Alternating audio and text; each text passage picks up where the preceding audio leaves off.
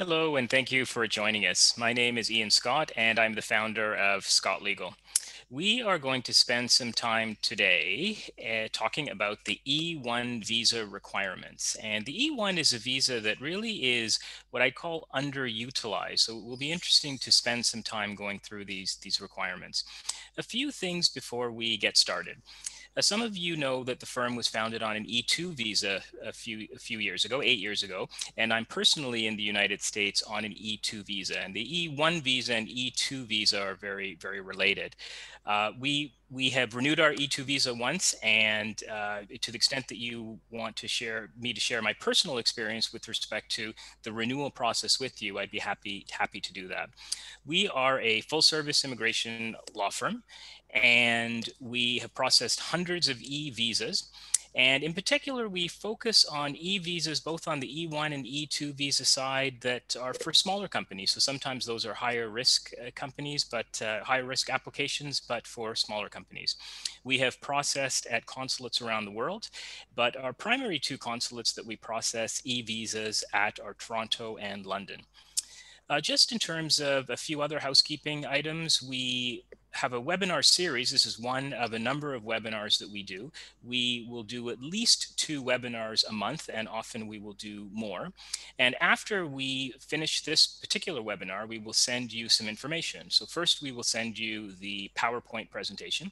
We will send you a link to the an E1 visa guide. So it's a comprehensive guide where you can which has a summary of all of the E1 visa requirements. And then we'll also send you a link where you can sign up for additional webinars. In terms of our panelists today, we're lucky to have Kelly Legrand-Wiener, who's the managing attorney at the firm, and Michaela Vrazdova, who's an associate at the firm, and they both have vast experience in the e-visa area. And again, my name is Ian Scott. I'm the founder of the firm, and I will be the moderator. To the extent that you have any questions, please feel free to add them in the chat box. And if the final thing is this video will be recorded and will be made available on demand. So without any further delay, we will turn it over to Kelly and Michaela. Hi everyone, good afternoon. So I will start with a short introduction of what is E1 visa, and I will explain the E1 visa requirements. So the E1 visa is a non-immigrant visa for either a person or a company who engages in substantial international trade between the US and the home country. So in order to qualify for an E1 visa, you need to meet the following requirements. So the first requirement is that you must be a national of an E1 visa treaty country. So a lot of countries in Europe, Latin America, Africa, Asia are E1 visa treaty countries. So you know, just to provide a couple of examples, countries like UK, Canada, Japan, Thailand are all E1 visa treaty countries. Then the second requirement you will need to meet in order to qualify for an E1 visa is that you will need to demonstrate that there is an ongoing trade between the US and your home country. So this requirement has a couple of sub-requirements. So first you will need to demonstrate that there is an actual exchange of qualifying commodities between the US and your home country. So the qualifying commodities could be either goods or it could also be a service. So just to illustrate, you know, the trade of goods. So this could be, for example, a situation when you have a company in your home country. So let's say you have a company in the UK and you are selling certain, you know, materials or fabrics to your clients in the US. And the provision of services would be, you know, for example, a situation when you have a company, let's say in your home country, which, you know, can be, for example, Canada, and you are providing, you know, for example, consulting services to your clients in the US. So the provision of the consulting services could qualify as an item of trade for the purposes of E1 visa. The second sub-requirement here is that the exchange or the trade between your home country and the US must be traceable and must be identifiable. So here, you know, we would need to submit certain documents to the consulate or to USCIS to basically illustrate that the trade is ongoing. So the documents we could submit are, for example, invoices you are issuing to your clients. If you're shipping goods from your home country to the US, we could submit bills of lading or US customs documents. We could submit your tax returns to show that there is a trade. And there are certain other types of documents that we could submit, and I will go over that in a little bit more detail on the next slide. And then the last sub-requirement here is that the E-1 trade must be already in existence at the time you are applying for an E-1 visa. So, usually when you are applying for an E-1 visa, we would have to demonstrate to the consulate that, the trade is already ongoing, has been ongoing for at least a couple of months. As a rule of thumb, we usually recommend that the trade has been already kind of ongoing for at least 6 months. But the longer, the trade has been already ongoing, usually the better it is for the application. Michaela, I have there's one of the questions that was written in here. I know you mentioned that you could recommend that there be 6 months of trade ongoing, but so does that mean that the E-1 is not possible for pure startup businesses? So there is actually one exception to this rule, and the exception is that the trade doesn't have to exist yet, but in that case you would need to submit contracts with your clients that are binding on both countries, parties, and that would be kind of evidence that even though the trade is not yet in existence, the trade will start in a short period of time. Now, I would say one thing to keep in mind here is that let's say you have for example 15 contracts with 15 different clients, and each contract is, for example, for $200,000. I would say that is a strong application, and the consulate could grant you the E-1 visa even though the trade is not yet existing. On the other hand, if you have 2 clients, you have 2 contracts, and each contract is, for example, for $50,000. I think like that case would be definitely a riskier case, and the consulate wouldn't have to grant you the visa because the trade is not yet existing, and you only have 2 contracts for lower value. So it will kind of depend on the situation and on the facts. Perfect, thank you. So now the next requirement for the E-1 visa is that the trade between your home country and the US must be substantial. And I will discuss this in more detail on later in the presentation. But basically, the immigration regulations, unfortunately, do not define what substantial means. The regulations kind of don't specify, for example, if you engage in trade, of $300,000 per year, like that is substantial trade. And the immigration regulations only say that, the trade must be substantial, and substantial trade means that there is a continuous flow of trade between your home country and the US. And they basically look at the the number of clients you have, the number of transactions you have each year, and kind of on the monetary value of the trade. But I will go over this in more detail later in the presentation. The next requirement is that the E-1 trade must be international. And this means that at least 50% of your international trade must be with the US, between the US and your home country. And I will discuss this in more detail in a little bit. The next requirement for an E-1 visa is that, you as the E-1 applicant, you must be coming to the US to engage in substantial trade. And this basically means that you are coming to the US to kind of, manage the E-1 business. And the last requirement is that you must have intent to return to your home country once your E-1 visa expires. So because the E-1 visa is a non-immigrant visa, your intent cannot be to kind of permanently stay in the US. However, you will not have to submit kind of evidence showing that you have extensive ties to your home country or anything like that. What is usually sufficient for the E-1 application is that you submit a signed declaration in which you attest that, once your E-1 visa expires, you will return to your home country. Perfect. And Michaela, there's a few questions people wrote in. So one, and we get this question a lot, is does the E-1 visa require any investment?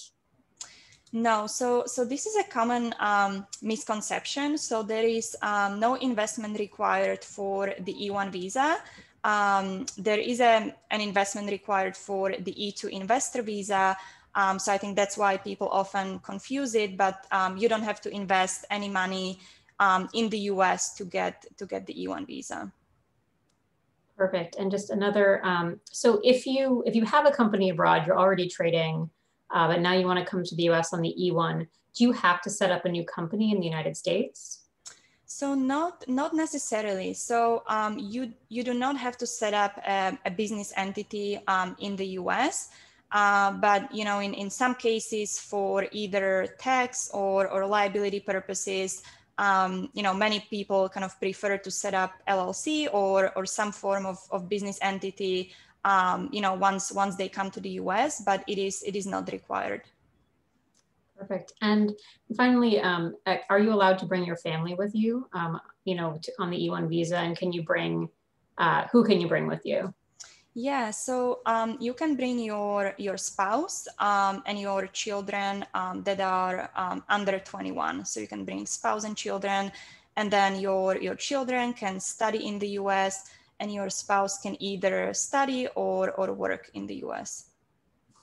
Perfect, thank you. Okay, so now let's move to the next slide.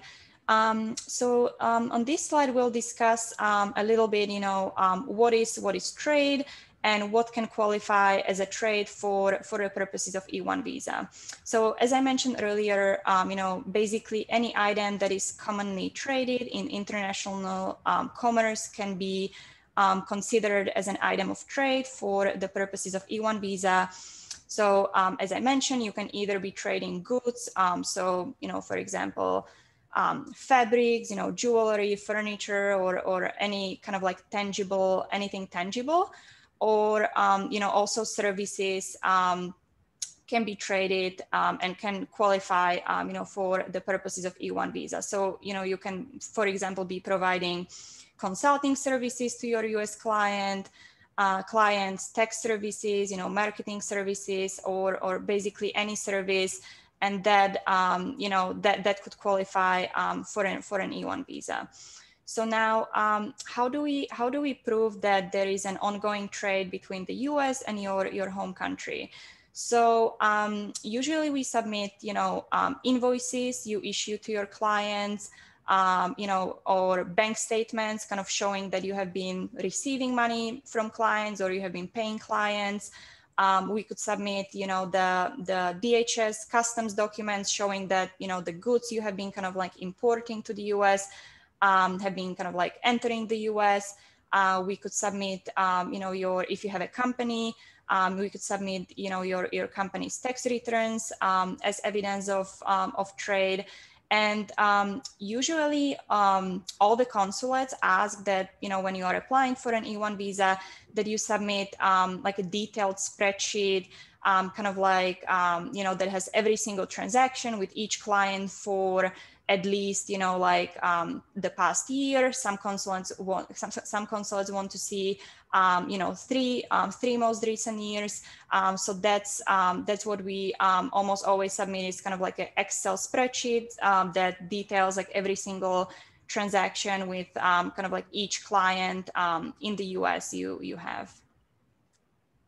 And one question, Michaela. So if someone is a consultant, for example, they're a consultant in Canada, you know, they provide consulting services to the US, to US clients, and now they physically move to the US, and they're still providing services to US clients. Is that trade still going to work? Is that going to be considered international for the E-1? Yeah, so in that case, what we usually recommend is that, you know, that person who moves to the US still keeps, you know, some employees in Canada or some workers in Canada that will still be performing, you know, the work for the US clients, in order for the trade to still be considered international. Because if the main trader moves to the US and the main trader is kind of doing all the consulting work, you know, from within the US, you know, then the trade would no longer be international, because the person is in the US and is providing services to US clients. So in cases like this, you know, we recommend that there are still employees in Canada who will still be doing, you know, some or kind of like most of the work. And, you know, the employees in Canada, or the company, the entity in Canada, kind of like still invoices the US clients. Perfect, thank you. So now let's move on to the next slide. So now we'll discuss the kind of like the question we almost always get, and that is, you know, how much trade is enough for the E-1 visa, and what is substantial trade. So as I mentioned, you know, unfortunately, the E-1 immigration regulations kind of don't exactly specify, you know, what amount of trade is substantial, but the regulations do say that, you know, the E-1 business or the E-1 trader must engage in a continuous flow of trade between the US and the treaty country. So what the consulate will basically look at is, the consulate will look at, you know, so let's take the situation that you are, you know, you are Canadian, and you are providing consulting services to US clients. So the consulate will basically look at how many clients you have in the US, and then they will look at how many kind of like invoices you issued to each client in, you know, the most recent year, and what was the monetary value of each invoice or each transaction. So, and, you know, when they kind of like look at all these three things together, they will conclude, you know, whether the trade is substantial or no. So what we usually recommend is that the trade is at least $250,000 per year. And, you know, it is possible to apply if the trade is a little bit lower, but, you know, those cases would definitely be riskier. So it's kind of like a general rule of thumb. We recommend that the trade is at least $250,000 per year.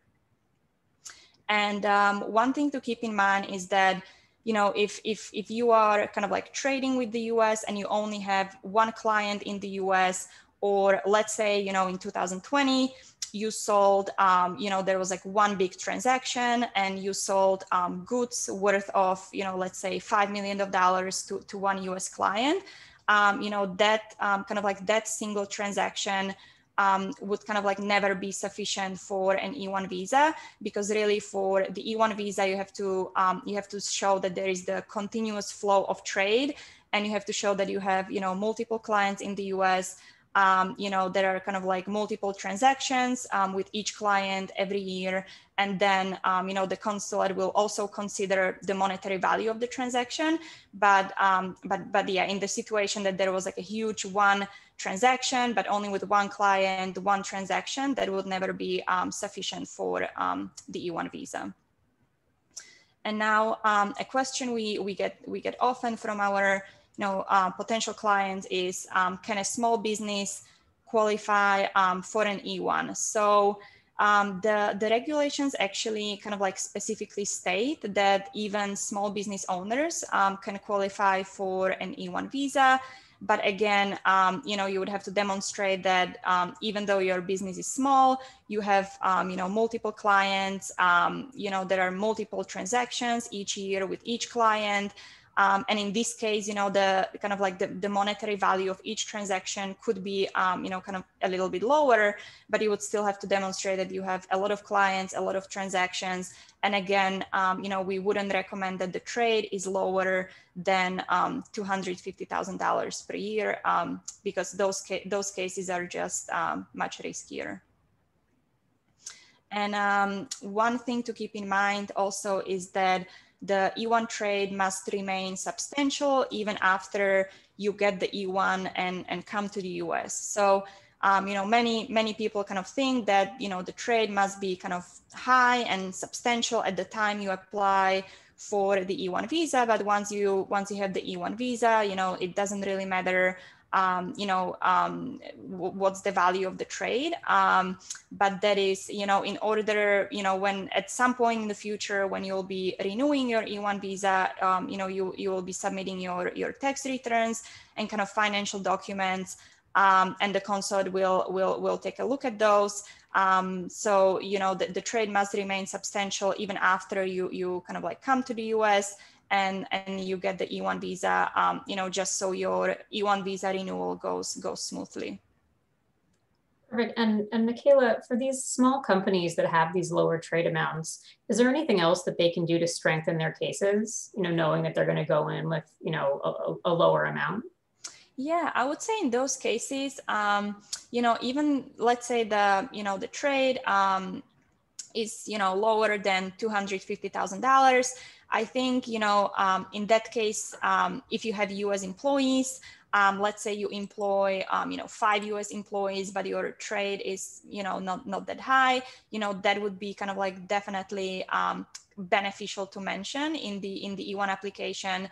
Or, if you, for example, have a lot of clients, and if you also have, kind of like binding negotiated contracts with new clients, but the contracts will kind of start in a couple of months, you could definitely submit those and basically argue, look, the trade is, let's say $200,000, but I have all these additional contracts. So that I think, for example, those two things, US employees and some additional contracts with, new potential clients could help in that case. Great. Perfect. So now let's discuss some other E-1 trade considerations. So as we already discussed a little bit, the question we often get is whether the trade has to exist at the time you are applying for an E-1 visa. So as we discussed, the answer is generally yes, but there is the one exception if you have binding contracts with clients for kind of like high monetary value. In that case, the trade wouldn't have to exist yet at the time you're applying for an E-1 visa, but you would have to submit those contracts to the consulate as evidence that the trade will kind of start in couple days or a couple weeks. And now we'll discuss briefly the requirement, that the trade must be between the US and your home country. So the requirement here is that at least 50% of the international trade must be between the US and your home country. So let's look at this example. So let's say you have a company in Spain that manufactures glass and exports the glass to other countries and also kind of like trades within Spain. So I think there is a typo in this example. I think the sales with Spain, let's say the sales with Spain are $1 million. The sales with the US are $500,000 and the sales with China are $500,000. So for the purposes of E-1 visa, we disregard the domestic trade with Spain, so that doesn't matter for the purposes of E-1 visa. And now we look just at the international trade. So there is a trade of $500,000 with the US and $500,000 with China. So the requirement, for the E-1 is that at least 50% of the international trade is with the US. You know, here 50% of the trade is with the US. So in this scenario, you would qualify for the E-1 visa, and you would meet the requirement that, you know, the trade must be international. And this, you know, this comes up a lot, Michaela. And so just to kind of reiterate, so if you have a company that primarily, like, let's say, is doing millions of dollars, you know, like Spain within their own country, they're just primarily, that's where they have most of their business. But they also have some small amount of trade, you know, with the United States. Like, let's say they have, you know, $50 million in revenue each year, but they have maybe $300,000 of trade that they're doing with the US. In that type of scenario, is an E-1 possible? Yeah, so it's definitely possible, and we have had we have processed E-1 visa for that kind of scenario.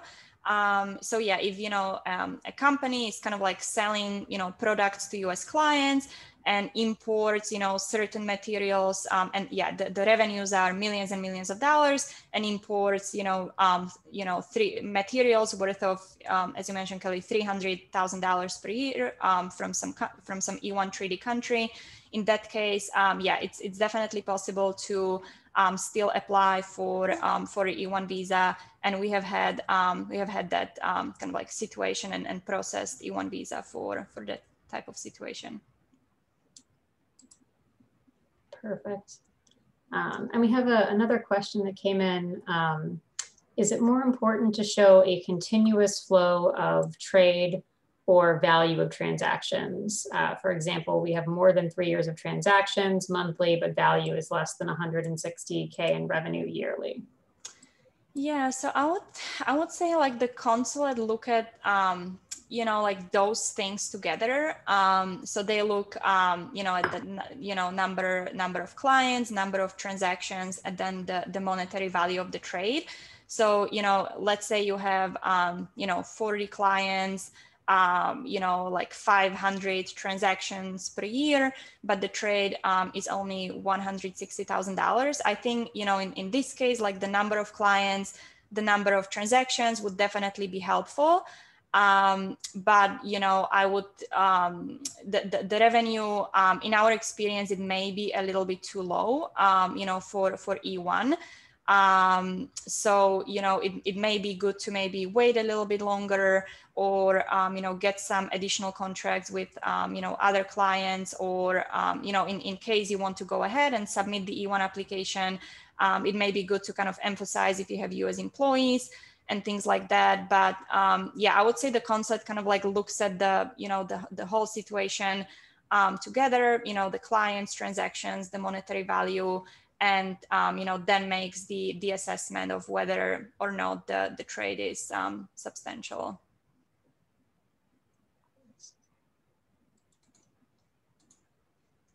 Okay, so now let's discuss briefly, you know, how you can apply for an E-1 visa. So the first option is to apply at a consulate. And if you are applying at a US consulate abroad, you would be applying for an E-1 visa. So what an E-1 visa allows you, you know, you can kind of like travel in and out of the US on a visa. Now you can also apply for, you know, an E-1 status with the USCIS, but USCIS only grants you an E-1 status within the US. So in case you want to leave at some point, you want to travel, you know, to your home country, you would need to apply for an E-1 visa at a consulate abroad anyway. So for this reason, before COVID, I would say almost all the E-1 applications we processed, we were submitting them at a US consulate abroad. And that was just because most people at some point want to leave the US and want to come back. And for that reason, they want to get the E-1 visa. Now, during COVID, this changed a little bit, because many people are currently in the US on some other status. They want to now change the status to E-1 status. so they kind of so we have had more cases when we started kind of filing E1 change of status applications with the USCIS. And also another reason why now E1 change of status applications with USCIS became kind of like more frequent is that many consulates abroad are either closed or they are not processing routine visas, or the kind of like the wait time for an E1 visa appointment may be several months. So many people, I would say COVID kind of like changed this, and we have been processing a lot more E1 change of status petitions with the USCIS. And Michaela, just putting aside COVID for a minute, when if we can kind of look forward perhaps into the next year or so, hopefully as things start to get better, what was consular processing wait times? What were those like for E1s prior to the pandemic? Yeah, I would say usually around like 4 to 10 weeks, something like that. So, so before COVID, it was kind of really, a person submitted the petition. Some consulates, it was even like 2 or 3 weeks, but I would say generally around like 2, 3, 4 months. So it was generally pretty fast. Perfect. And how long can E1 visas be granted for? Yeah, so so this will depend on a country where the E1 national is from, because each E1 visa country has kind of like different period of time for which the E1 visa can be granted. But some countries grant, some nationals of some countries can get the E1 visa for up to 5 years. So that was another reason why people kind of preferred to submit the petition at a consulate. They would get the E1 visa for 5 years. And on the other hand, when you are kind of applying for a change of status with the USCIS, you are only granted the E1 status for 2 years. And again, when you leave, you would need the E1 visa anyway. So so I would say generally the applying for an E1 visa at a consulate has many more benefits, but because of COVID, because the long wait times, I would say now if you are in the US, it may be definitely better to file a change of status petition with USCIS. And for people that are kind of looking at, maybe they're already in the US right now, but they're still not interested in filing with USCIS, do they have to go back to their home country's consulate to apply, or are there other places they could apply? Yeah, so in the past, many people who, who were kind of like living in the US on some other immigration status, and they were kind of thinking about E1, their home country is far, far away, for example, Australia. Before COVID, we had kind of like many people, submitting their E1 petitions to, for example, the consulate in Toronto. Or some people were applying at other consulates like in Central or South America. I would say again, like COVID kind of changed this. Most consulates now kind of like limit who can apply for a visa at the consulate. So many consulates now only allow their own nationals or permanent residents to apply for a visa at that consulate. And even though Canada now still allows people to submit E1 petitions at the US consulate in Toronto, Canada doesn't currently allow foreign nationals to enter the country unless they fall under like very narrow exceptions. So in Toronto, the problem is, even though people are able to submit the petitions, they are even able to schedule an interview, they are not able to physically enter the country. So that has been kind of like an issue, we have been seeing for now a couple of months. We thought maybe, Canada will kind of like lift the travel ban they have, but they haven't done so yet. And now with the COVID cases rising and the whole situation, I'm not sure when they will be able to do that. So I would say at this point, it just may be the best to apply in your home country, because you are, you are always allowed to come back to your home country. So you don't, you don't have these issues of entering like country you are not national of, and waiting and waiting for an interview, and like kind of like not being able to enter the country. Perfect, thank you. Okay, so now let's move on the next slide. So here we'll discuss briefly some recent E-1 visa developments and adjudication trends.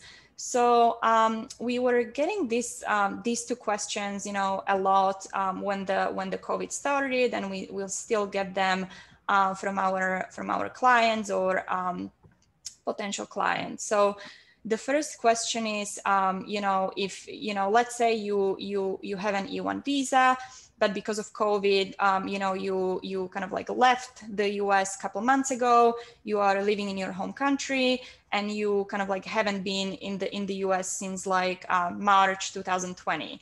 So will this be an issue, when you will be renewing your E-1 visa? So the short answer is no. It is not required that, once you get the E-1 visa, that you live in the US full time. Many people think that once they have the E-1 visa, they kind of like have to stay here at least for majority of the time of the year, but that is not correct.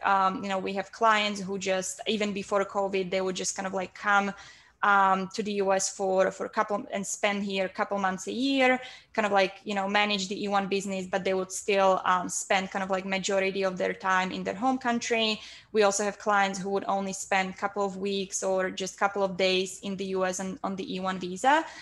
So this will not be an issue, because it is not required that you kind of like live full time in the US when you have an E-1 visa. And the other kind of like question we have been getting a lot is whether it will be an issue if the trade between your home country and the US has declined, in 2020 or 2021 because of COVID. So here I would say that you definitely, when you will be renewing your E-1 visa, you want to kind of briefly explain in the cover letter, why the trade declined. Briefly explain what impact has COVID had on your business, and briefly address that. But I think if the trade will kind of increase at some point after COVID, I wouldn't necessarily think that this will be a big issue, just because COVID has had a huge effect on economy globally, and I think the consular officers will definitely have understanding that most businesses have lost some money during COVID. So I would say if the trade has been really high, then dropped during COVID, but then increased again, I think that should be fine when you'll be renewing your E-1 visa. Okay, so now let's briefly discuss three issues here. So the first thing we and clients and potential clients often ask this question is whether they need a business plan if they want to apply for an E-1 visa. So I would say not necessarily. You definitely need a business plan if you are applying for an E-2 investor visa. For the E-1 visa, business plan is not required, but I would say in some cases it may be helpful. So let's say the trade is kind of not ongoing, not existing yet. You have 15 contracts with potential clients in the US. You have plans to hire employees.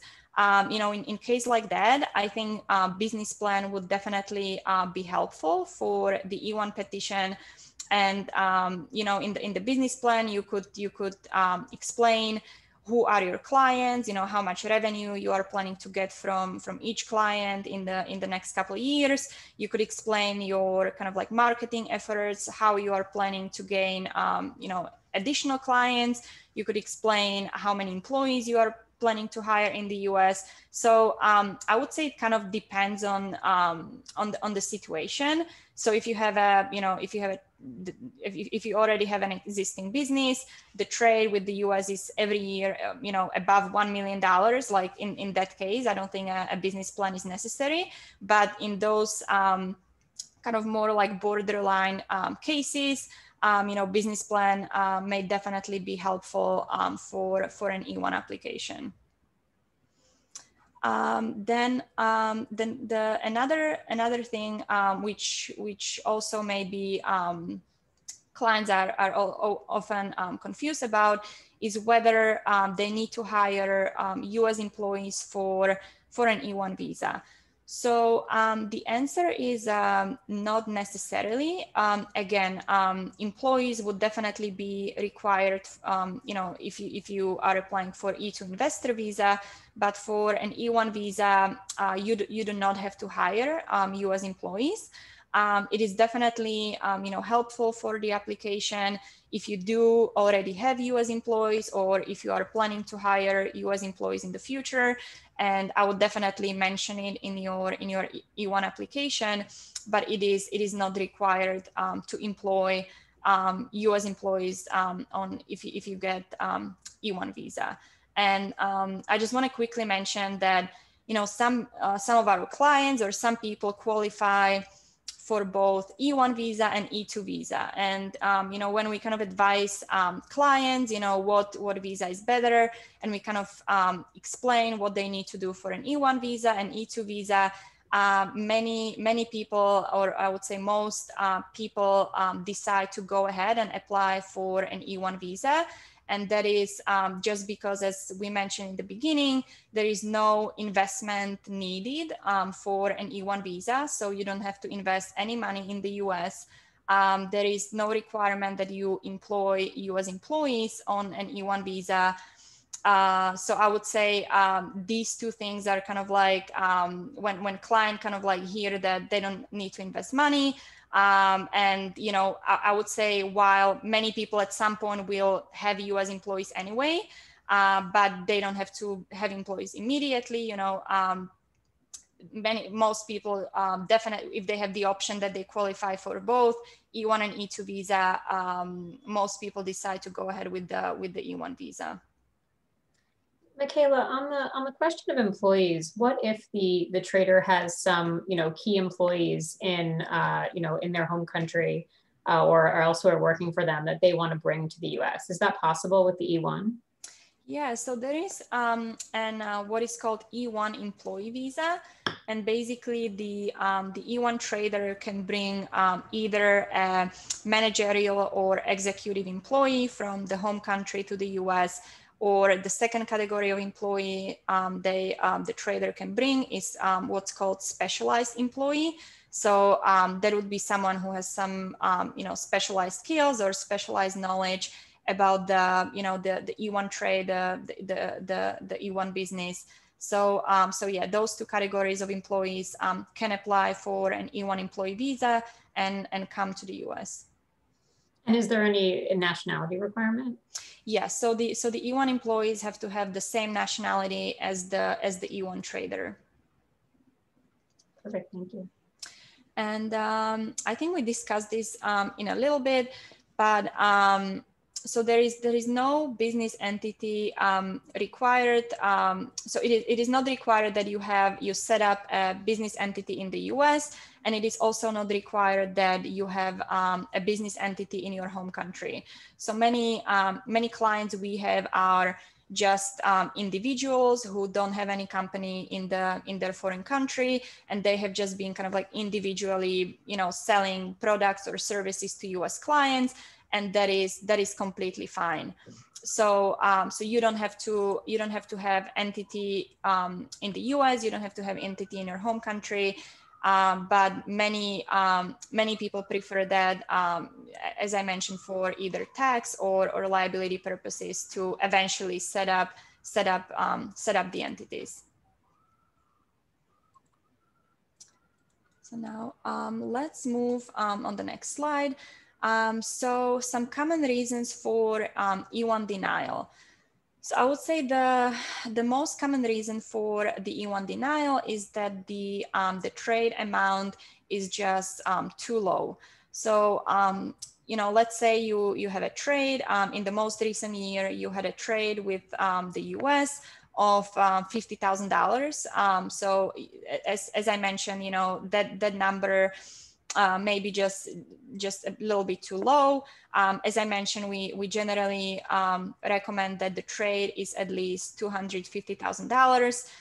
If it's lower than that, you know, you could submit the contracts for a future trade. You know, you could submit evidence of employees, but I would say those applications when the trade amount is lower than $250,000, they would just be a little bit riskier, as the consulate like to see the trade amount is a little bit higher. A second common reason for denial is that you just have you know, you have a very few clients in the US. So as I mentioned in the beginning, if you have only one US client, that will kind of like never be sufficient for an E-1. If you have, you know, 2, 3, 4 clients, that number is still a little bit too low. You know, I would say if you have, you know, at least 10, 15 clients, like that would be, you know, that would be great for E-1 visa. Then a third common reason for the denial is that you do not have enough transactions with the US clients. So let's say you have, you know, 5 clients in the US, and to each of the client you issued, you know, like 1 invoice in the, you know, in 2020. So there will only be 5 transactions. So that's definitely low, you know, for the E-1 visa. So again, it's very hard to kind of like give exact numbers, but I would say with each client, you know, if you have, for example, 50 clients, and with each of those clients, you issue them like 2 or 3 invoices, like that may be sufficient. But I would say generally, kind of like the more transactions there are, the better it is for the E-1 application. Then the next common reason for the denial is that less than 50% of the international trade is between the US and the home country. And, you know, sometimes this is when clients kind of don't realize that, you know, more than 50% of the international trade has to be with the US. So that can be a common reason for the denial. And the last kind of like common reason for a denial is that you know, the trade is not existing at the time you are applying for the E-1 visa, and you do not have any kind of like binding contracts with the US client. So so the consulate would basically conclude that you don't meet the, you know, the E-1 visa requirement. I would say in this case, when you know, there is no trade yet, and you are still kind of like looking for clients in the US, you may want to come to the US on a B1 business visitor visa, and kind of you know, explore the market, you know, meet with potential clients, kind of negotiate the contracts, and you know, B1 visa would be kind of like perfect visa for that. But yeah, if the trade is not existing and you don't have any contracts, E-1 visa is not a good visa at kind of like that stage, you know, of the business. And Michaela, if you do actually get a denial, is there anything you can do? Can you reapply? Are you prevented? What's the process? Yeah, so you can definitely reapply at the, you know, at the same consulate. You would just, I would say at the E-1 interview, if the consular officer kind of tells you that your E-1 visa is being denied, you want to ask, what's the reason for the denial? So it's kind of clear, and you know what you need to do, what you need to address in the reapplication. So that's really important to always ask, because the consular officers often just give you piece of paper that says, we are denying the visa, but they don't kind of like tell you the reasons. But if you ask, they generally do tell you. So at the interview, if it doesn't go well, I would recommend that you ask, what is that they are kind of like unhappy about, and in the reapplication, you should kind of address, if the trade amount is too low, you can wait a couple of months, get new clients, and then just reapply a couple of months later. Perfect. So now let's discuss briefly, the process of renewing your E-1 visa.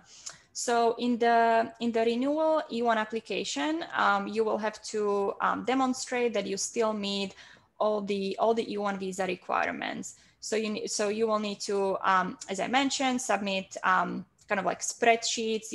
So let's say your E-1 visa was originally granted for 5 years. So in the reapplication, you would generally be submitting 2 or 3 kind of like spreadsheets, kind of like analyzing the trade for the 2 or 3 most recent years. So the trade, you should still be able to demonstrate that the trade is substantial. You will need to show that the trade is still at least 50% with the US. So in the renewal E-1 application, you will have to demonstrate that you still qualify for E-1 visa by meeting all the E-1 visa requirements. So one advice here is to always check the website of the consulate, where you will be kind of applying to renew your E-1 visa, because each consulate has kind of very specific requirements on what evidence they want, what documents they want.